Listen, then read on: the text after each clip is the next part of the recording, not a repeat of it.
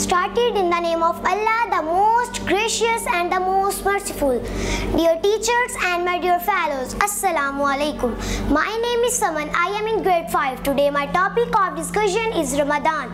Ramadan is one of the most important festivals of Muslims all over the world.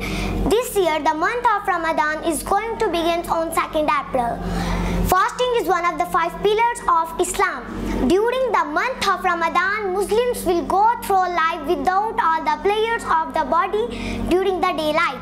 Fast begins when the first light of dawn touches the horizon and ends with the sunset. In this holy month, people are busy with prayer. In this time to do charity in this month rewards. Is of time more one good deeds cries of rewards. It is not only the month of fasting, but is also time to strip from lies and cheating, time to control yourself from all evil acts. It is a time to do good deeds. The month ends when the feast Eid ul Fitr. It is the celebration that revolves around family and friends. Happy Ramadan.